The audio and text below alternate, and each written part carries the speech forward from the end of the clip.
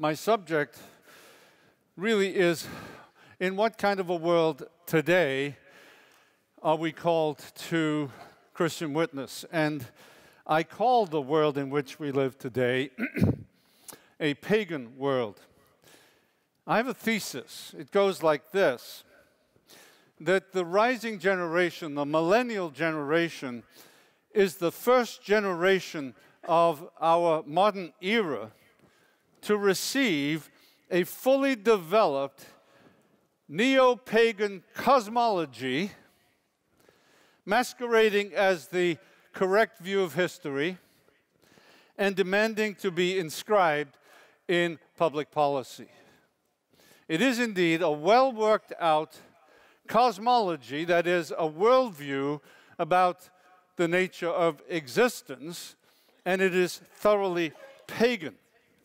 And I have produced these materials, and the point of my lecture as well is really to try to describe to millennials that the culture in which they now live, in which they were born, came from somewhere. It's not neutral. It is being affected by profoundly anti-Christian notions passed off as the truth. But I think for Christians generally, not just for millennials, we need to know exactly what that thinking is.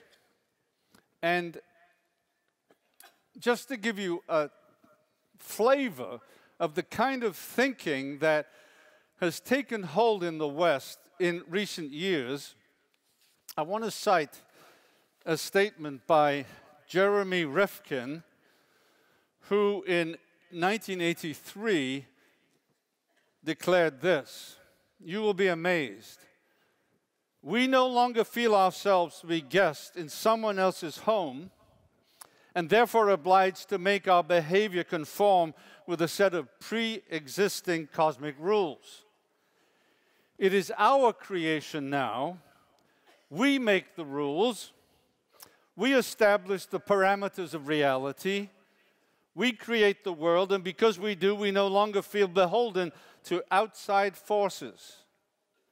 We no longer have to justify our behavior, for we are now the architects of the universe. We are responsible for nothing outside ourselves, for we are the kingdom, the power, and the glory forever and ever." That man is an important thinker in the European Union since 2002. He establishes really the way the present culture thinks. And I felt that last week we got on primetime television a clear statement that this notion of the way we put the world together was given on CNN by the anchor Chris Cuomo, who programmatically stated last week, "Our rights do not come from God, they come from man." This is the culture on primetime television that our young people are hearing and buying as the truth. This is the world in which we are called to proclaim the truth of the gospel. And the creation of this cosmology, and I mean by that a coherent, well-worked-out way of looking at things, has been developed over the last few years. In 1993, the magazine The Nation said this: "If the gay rights cause," that's 22 years ago, "a small and despised sexual minority is to survive and eventually succeed, it will need to invent for itself a complete cosmology." And I think we have watched down the recent period of our own history the development of that cosmology. And maybe the success of this way of thinking is because the Christian cosmology has dissipated in the minds of people in the West, because we have gone through a period where people no longer believe the Bible. They no longer believe that what we say is true. There's a long history to this. For most of Western history, Christianity dominated, and God the Father was the fundamental notion of who God was. But then we had the attack of secular humanism, which brought about in its own way, a decline of Christianity, where man is God, where the reason of man is the only source of truth. And that lasted from really, if you want to give it dates, 1789 to 1989, namely the fall of the Bastille in Paris and the French Revolution, and then the bringing down of the wall in East Berlin in 1989. That 200-year period represents the high point, really, of secular humanism. Now, I think it's important that we as Christians understand these long traditions because they affect the way we still think. And there are many people today, especially in the universities at the professorial level, who still believe in secular humanism.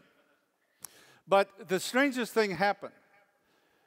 At the end of the 19th century and during the beginning of the 20th century, while these secular humanists with their hubris were predicting the end of religion, and indeed, you remember Marx said it was the opiate of the people. Jung said it was a psychological disability from which you needed healing. In our time, oddly enough, we are seeing the decline of secular humanism. It is no longer, in a certain sense, the massive tool of the devil to attack Christian truth.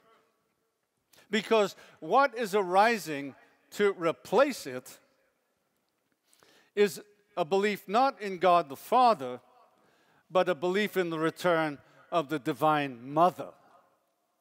That is to say, a rejection of this rationalism of the secular humanists to an irrationalism based on ancient pagan myths.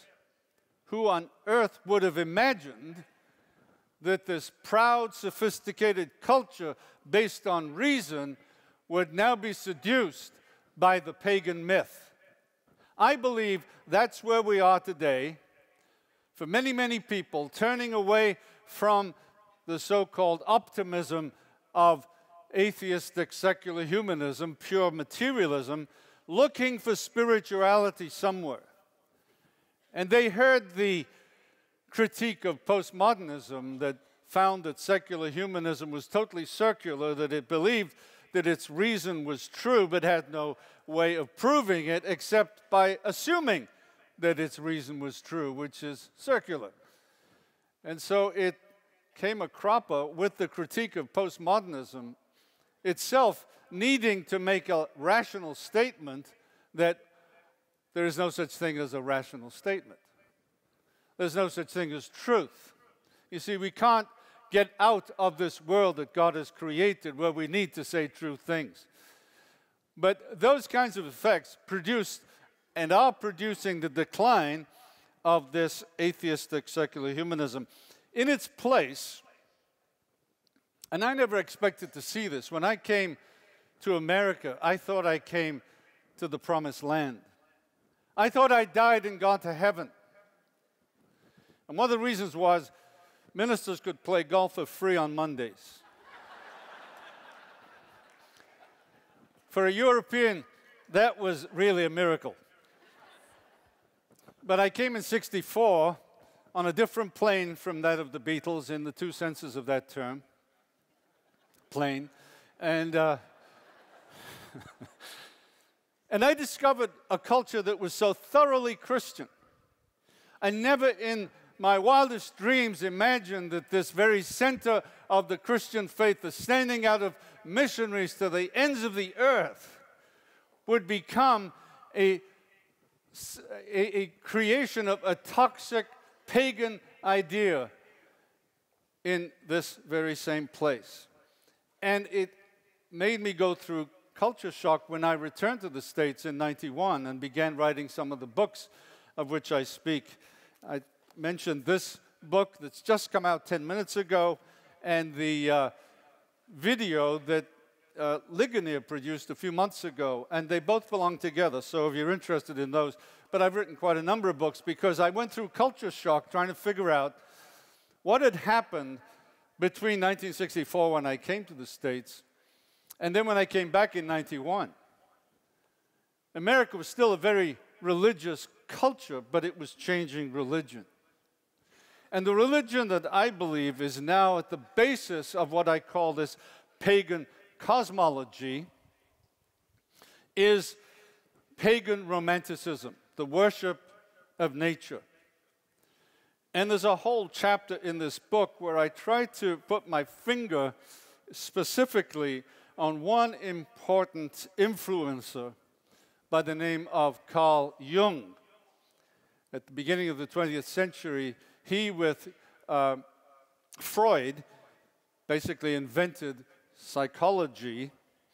But I believe Jung succeeded because he believed in spirituality. And he was very critical, really, of secular humanism. He wanted a place for spirituality, but it wasn't the spirituality of the Bible, even though he was raised in a Lutheran home. His father was a Lutheran pastor. And he had this vision at the beginning of the 20th century of a new humanism. And it was based on pagan myths. He was an expert in alchemy, Gnosticism, Hinduism, and his goal was to eliminate from the West the very notion of guilt. And he realized that in these pagan myths and in the Eastern world, there is no such thing as guilt.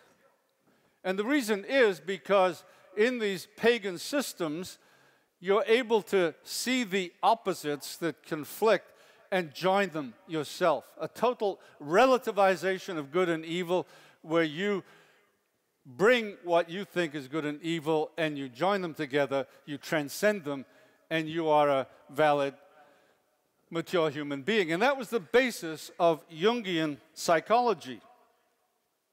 And he called on people to develop their sense of the unconscious and of the fantasies that our subconscious develops. Does this sound modern to you? As we flock to see 50 Shades of Grey, the fantasies that we accept now as truth, where men 6'4" with hairy arms can go and use a woman's bathroom because they're now convinced they're women. I tell you, we are in the world of fantasy, where we've left the very solid notions of the biblical world. And of course, all that is surrounded by enticing notions of pagan spirituality and mysticism, of the paranormal world. Indeed, Jung was involved in the occult.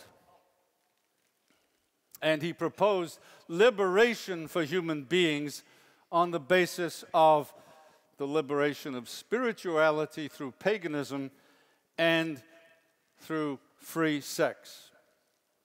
Now, you may doubt that my fingering Jung is correct, but I was fascinated to find a biographer of this important figure, a secular Harvard researcher by the name of Richard Knoll, who produced 2 books on Jung. And as an intellectual, he tried to place Jung in the context of the whole of Western culture. And in the foreword to his book, he says, I looked around to find a figure of equal importance to Jung in the history of Western thinking. And his finger fell on Julian the Apostate, who in AD 358, he was the nephew of Constantine. You remember the Roman emperor who had converted to Christianity? This man had been raised in a Christian home.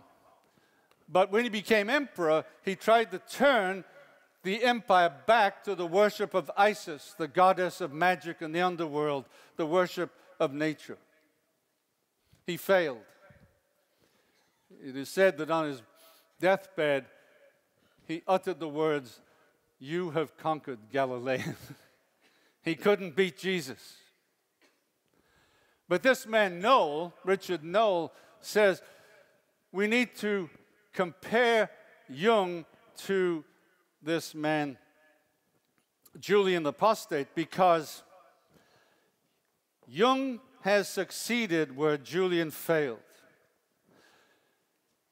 Julian tried to turn the Christian world back to paganism. Jung has succeeded.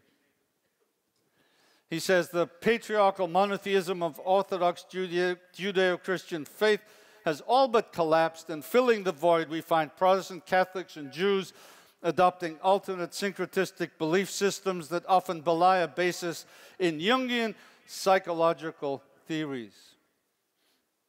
When I came to the States as a student in 1964, in 66, 67, at a Christian seminary, we were required to study this movement called the Death of God. Some of you may remember the period in time where that became all the rage.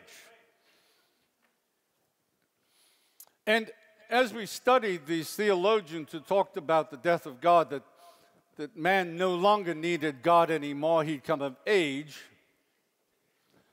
we interpreted this as the success of secular humanism. And that from then on, there'd be less and less of spirituality in Western culture because of the death of God. But there was one of these theologians by the name of David Miller, a death of God theologians, who I found later wrote a book in 1974 entitled The New Polytheism. And here's what he said, that the death of God, and it was actually, I didn't realize this, it was actually the death of the God of the Bible of which they were speaking. And this man made it clear, and he was, by the way, a Jungian scholar, that the death of God freed the West of the tyrannical imperialism of monotheism. And then he said, at the death of God, we will see the rebirth of the gods and goddesses of ancient Greece and Rome. Isn't that amazing? In 1974, this man was mapping out the future, and the reason why he knew it was because he was a Jungian scholar and realized the power of Jung's interpretation of the whole approach of psychology to get us in touch with the inner gods. Now, I told you when I came to the States in '64 and discovered Christian America, I never thought America would ever be called Hindu. But I've been reading books these days that make a very strong case that this has become the case. Philip Goldberg, American Veda, from Emerson and the Beatles to yoga and meditation, How Indian Spirituality Changed the West, a book that appeared in 2009, recognizes how Eastern, how Hindu we have become. Newsweek stated, we are all Hindus now, as we all use these Eastern terms like mantra and practice yoga. And this man, Philip Goldberg, said that the identity or the notion that America is now adopting is the Hindu notion of Advaita, A-D-V-A-I-T-A, Advaita.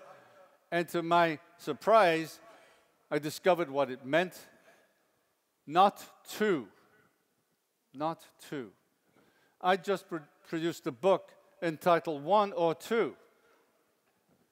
And what I'm trying to say in that book was that there are only two religions.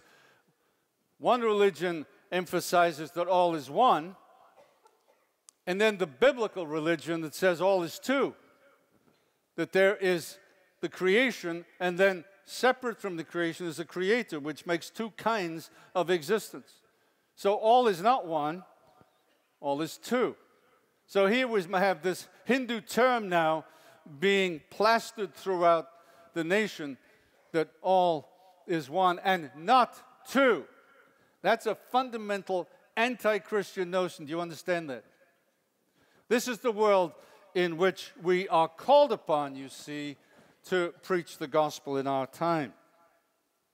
And this change, Philip Goldberg describes this way: America is engaged in reconfiguring the sacred comparable to the great awakenings of the 18th century. Oh, what a change, though. What a spiritual revival in reverse. Well, you may wonder if what I'm saying really is the case. How much is this affecting us? Well, I happen to know that this kind of vision has reached high places of power. In the 90s, Jean Houston, a channeler whom I have heard lecturing, a brilliant woman, was the spiritual counselor and channeler for Hillary Clinton to get in touch with the spirit of Eleanor Roosevelt. And during that period, Jean Houston produced a book. The same time that she was in the corridors of power in the White House, came out her book entitled The Passion of Isis and Osiris. And so in a certain sense you could say, indeed, Jung succeeded. Julian failed in turning the world back to Isis, but now Jung has succeeded, and we see it in this book. We are in the presence, then, of a cosmology, of a worldview that is committed to the destruction of a Christian worldview by supposedly proposing something even superior. It is all-embracing. I call it oneism, just to be simple. I have a simple mind, and I find lots of other people do as well. And so we get along fine. There are only two religions, I would argue. There's the religion of oneism or the religion of twoism. In oneism, everything is one. There are no real distinctions. Everything is made of the same stuff. Matter is eternal, and it has this spark of divinity within it. So we can worship it. So that's the basis of nature worship. There's no category for sin, because think of a circle. Everything is within the circle: rocks, trees, good and evil, man and God. Everything is one. And so in that circle, we can do whatever we want to. We can invent gender and marriage. We have a tolerance for all religions, all lifestyles. Whereas in biblical twoism, we have the wisdom of God based on His being as totally separate from the things He made. That's the message of the Bible from the first statement in the Bible. In the beginning, God created the heavens and the earth. Everything else in the Bible from that stage on is pure commentary on that profound truth that God is separate from the creation. I have as proof C.S. Lewis. To say that God created nature while it brings God and nature into relation also separates them. What makes and what is made must be two, not one. Anybody who can cite C.S. Lewis must be good. But you see, that notion of twoism has dominated in the West, really, since the defeat of Julian the Apostate. But now we see this oneism coming so powerfully into our time, a sort of self-justifying, all-inclusive cosmology clad in liberal pseudo-values of diversity, self-expression, justice, peace, tolerance, equality, self-affirmation, civil rights, equal protection, non-discrimination, personal empowerment, and human flourishing. Who could not buy this new view of existence?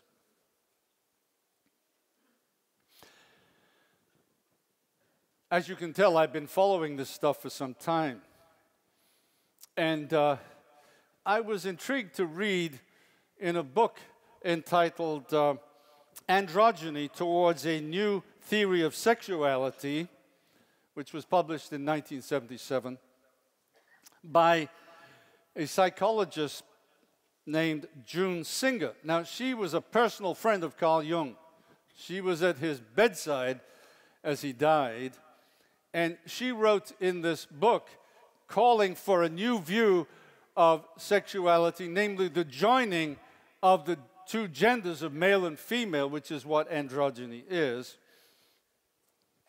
And in this book, she seeks to push forward Jung's vision of a new humanism.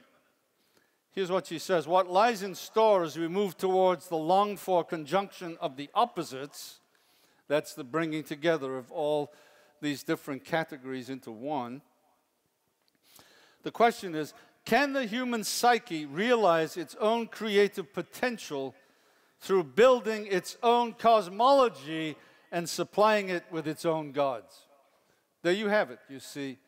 Immediately, these new pagans wanted to develop not just a personal experience through meditation and individual enlightenment, but to develop a whole worldview that could be applied to the entire culture. In 2011, I went online to listen to a webinar entitled Beyond Awakening, the Future of Spiritual Practice. You might wonder what happened to the New Age. Well, the New Age has gone mainline, that's all. No one uses the term anymore. But you can tell it's gone mainline because now people say, I'm spiritual, but I'm not religious. You've heard that phrase many times. You see, the New Age has gone cosmic. And this title, Beyond Awakening, the Future of Spiritual Practice, featured all the old New Age proponents on this program pushing for future practice, some future vision of the way we could apply this individual experience now to the whole of culture. And one of them, Ken Wilber, a brilliant philosopher, produced a book entitled A Theory of Everything. So you can see that this intention has been to now develop this coherent view of everything based on this fundamental notion, this principle of oneism. And we see this at work now, especially in a book that I appreciate, and I'm sure Rosaria will affirm that what I'm saying is true, by a scholar who doesn't really bring Christianity into his argumentation in his book, Gay is Okay, where he talks about a comprehensive rationalization where in this rationalization of the expression of multisexuality, as Rosario said, acceptance is demanded. And no other viewpoint is allowed. You've noticed that recently. There's no debate. We are silenced. This is a deliberate rationalization of something that God does not accept. But we cannot hear the statements that the Bible says. We must rationalize our lives. Just a few lines from Robert Riley. He says, the power of rationalization drives the culture war. It may draw its energy from desperation, but is all the more powerful for that. Since failed rationalization, you can't afford to fail, you see, means self-recrimination, failure must be avoided at all costs. This is why the rationalization is animated by such lively sense of self-righteousness and outrage, the accusation of hate speech, since the necessity for self-justification requires the complicity of the whole culture. Holdouts cannot be tolerated because they are potential rebukes. You see, behind this gay agenda is not simply giving civil rights to a few people and then they'll go away and be happy. It is actually a whole reconstruction of the way we think about existence. You could tell that if you knew about the statement of the Gay Liberation Manifesto in 1972, which says, equality is never going to be enough. What is needed is a total social revolution, a complete reordering of civilization, including society's most basic institution, the patriarchal society. That was written in 1972. Now, I would argue that the gay agenda is merely the tip of the spear of an ideology that wants to reinvent the notion of civilization. Now I understand what my hippie friends in the 60s meant when they were saying, hey ho, what you know, Western civ has got to go. What did that mean? Now I understand. We are in the presence of a cosmology which is an all, you put your thinking caps on here, an all-embracing, egalitarian, homo-cosmological sameness, otherwise known as a totalizing oneism. I'm sure you got all that. In other words, as this is driven by 1.7% of the population now identified as homosexual, behind it is a massive worldview of egalitarianism or oneism, where egalitarian means everything's the same, which is exactly what oneism is. And so everything must be deconstructed. Any notion of sexual morality must go. All sex is good. I'm sure you read a couple of weeks ago about the young girl who is planning to marry her father. In London, Selfridges, which is a wonderful department store where you can buy anything, now is developing 3 floors of non-gender identified clothing. Can you imagine trying to find something for yourself? 3 floors with no indication of what gender of the clothing is all about. And this is what they say: it's a space where clothing is no longer imbued with directive gender values, enabling fashion to exist as a purer expression of self. You see, we are reinventing ourselves. It gets worse, really. In Dartmouth last year, the students complained about the Dartmouth College administration for its institutional and structural aggression in its racist, classist, sexist, heterosexist, transphobic, xenophobic, and ableist structures, all in the name of equality. That's the leveling that plans to take place.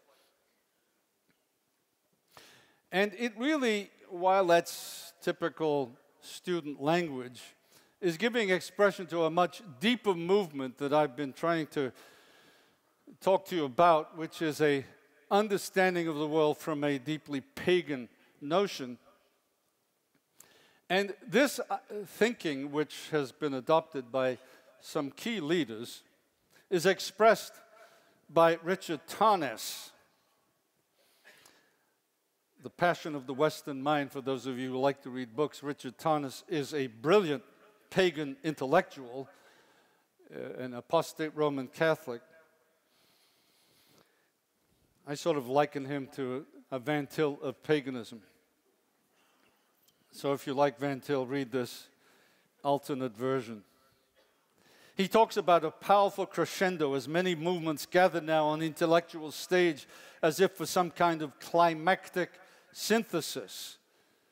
And he believes that the collective psyche is in the grips of a powerful archetypal dynamic in which the long alienated modern mind, rationalism, is breaking through out of the contradictions of its birth between two systems to reach hold of pagan romanticism.